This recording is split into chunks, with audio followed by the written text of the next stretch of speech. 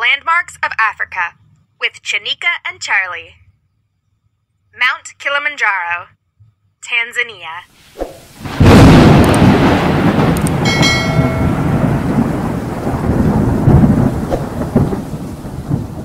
What is Mount Kilimanjaro? What is Mount Kilimanjaro? Asks Charlie. As usual, Chanika knows the answer. It is a dormant volcano located in the country of Tanzania on the continent of Africa. Many tourists like to climb Mount Kilimanjaro. It is part of the Kilimanjaro National Park. Scientists are interested in this volcano for many reasons. It has several glaciers, which are shrinking and disappearing ice fields. Scientists want to learn why these glaciers are shrinking. Mount Kilimanjaro is famous because it sticks up out of the flat earth and can be seen for many miles. It is the fourth most prominent peak on Earth. Everything you want to know about volcanoes. I know what a volcano is, says Charlie. But what does dormant mean? Chanika answers. There are several kinds of volcanoes. Dormant comes from the word to sleep. This kind of volcano has not erupted for hundreds or thousands of years. Are there other kinds of volcanoes? Asks Charlie. Yes, answers Chanika. Active is the most well-known and the most dangerous. An active volcano can cause a lot of damage, and sometimes many people die during its eruption. The third kind of volcano is called extinct. Scientists think that this kind of volcano will not erupt again. What are some of the things that make Mount Kilimanjaro special? One of the things that makes Mount Kilimanjaro special is the fact that it has 3 dormant cones. They were active at one time in the past. Now they are sleeping. But they might wake up and explode at any moment. Charlie asks, what are the names of the 3 volcanic cones? Chanika comes to the rescue. Kibo, Mawenzi, and Shira. Mount Kilimanjaro is the highest mountain in Africa, and it is the highest single freestanding mountain in the world. Charlie asks, what does that mean? It means that it is not a part of a mountain range. It sits by itself, answers Chanika. Charlie says, like the Andes in South America? They form a mountain range. Good job, says Chanika. And there are a lot of other things about this famous mountain. Let's see what else we can learn. How did it get its name? Chanika says, scientists aren't sure where the name Kilimanjaro came from. An early encyclopedia, the Nuttall Encyclopedia, dated 1907, called the mountain Kilimanjaro. Says Chanika. Kiliman means mountain, and Jaro means caravan. Were there traders on the mountain? Asks Charlie. Yes, answers Chanika. One of them is very famous, Jim Thompson. He was most famous for trading in silks and other fabrics. Glaciers of Mount Kilimanjaro. Do you have any information about the glaciers on Mount Kilimanjaro? Asks Charlie. Chanika is all ready to go because she loves glaciers. She says one of the early explorers was a missionary named Johannes Riedman. In the late 1800s, he and many others tried to reach the top of Mount Kibo. In the late 1800s, the glacier on the summit of Mount Kibo was completely covered by an ice cap. Later, in 1889, 2 explorers, Hans Meyer and Ludwig Purtschiller, were able to confirm that Kibo was definitely a crater. Are the glaciers on Mount Kilimanjaro growing or shrinking? Charlie asks. How many different kinds of glaciers are there on Mount Kilimanjaro? Chanika says, there are 2 kinds of glaciers on Mount Kilimanjaro. She goes on to explain the 2 main different kinds of glaciers. The glacier fields lie above the snow line. This means it's very cold and there is not much movement. The second kind of glacier can slowly move in a downward movement, especially if the air temperatures are warmer than usual.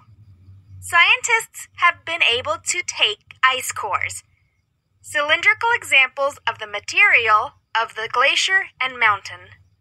They have discovered that the ice fields probably became extinct in 11,500 BC, but later on the ice fields grew again, and the entire field became covered with glaciers.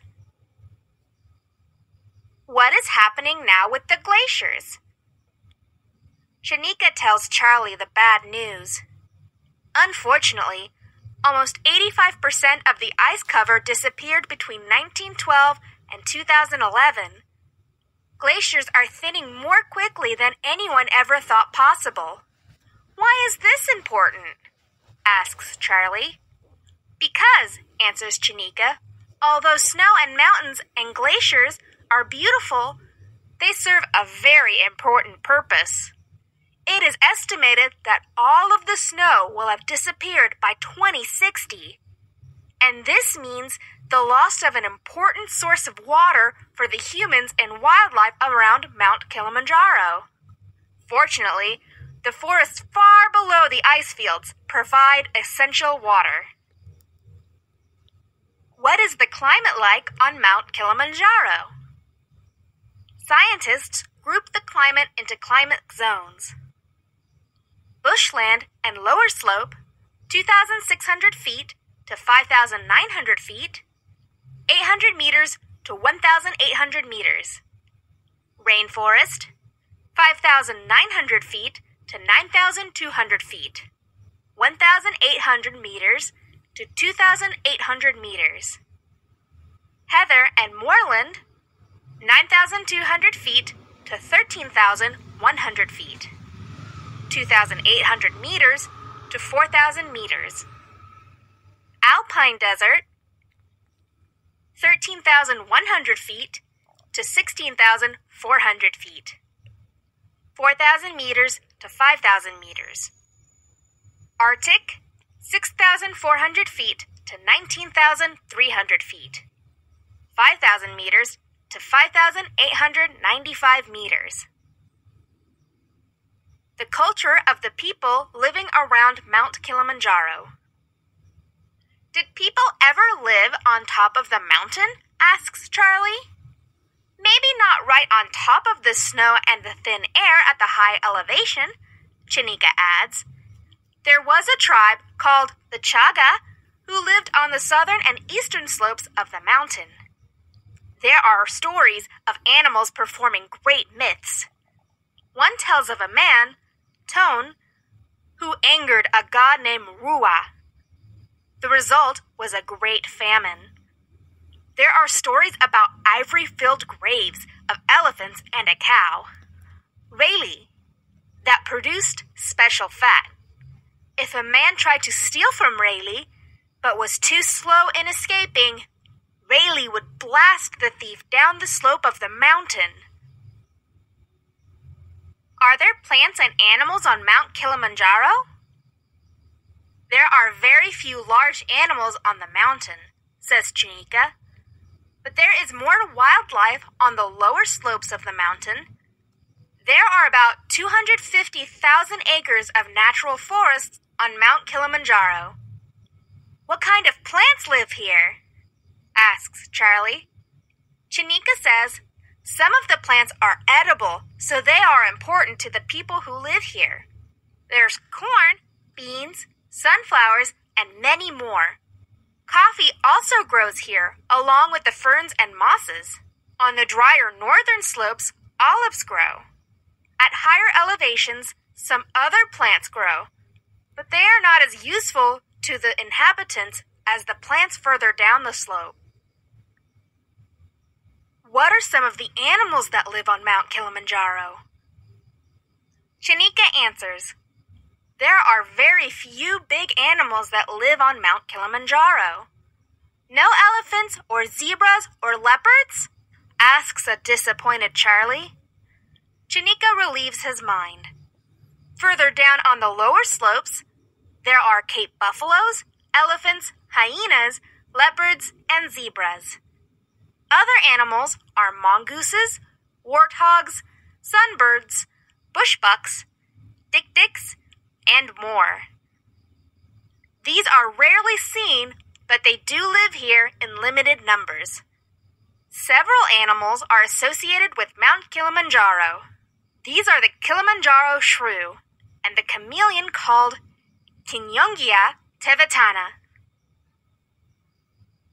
Interesting facts. Many people have successfully scaled Mount Kilimanjaro. Mount Kilimanjaro is the tallest mountain on the continent of Africa. Mount Kilimanjaro is the highest freestanding mountain in the world. It has 3 cones named Mwanzi, Shira, and Kibo. Mwanzi and Shira are extinct volcanoes. The cone called Kibo is the highest peak on Mount Kilimanjaro. Kibo is dormant and could erupt at any time. Kibo's last activity was about 200 years ago. Kibo's last major eruption was 360,000 years ago.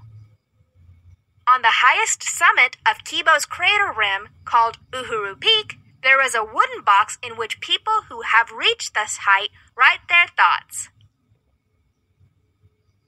An 87-year-old Frenchman, Valti Daniel, was the oldest to reach the top of Mount Kilimanjaro.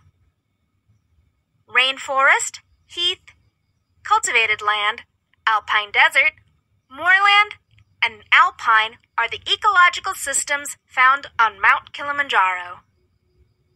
In 2001, an Italian, Bruno Brunold, got to the Uhuru Peak at the top of Mount Kilimanjaro in 5 hours, 38 minutes, and 40 seconds, making this the fastest ascent in history.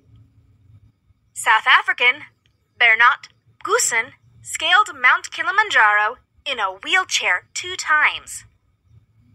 About 25,000 people try to climb to the top of Mount Kilimanjaro every year, and about 2/3 are successful.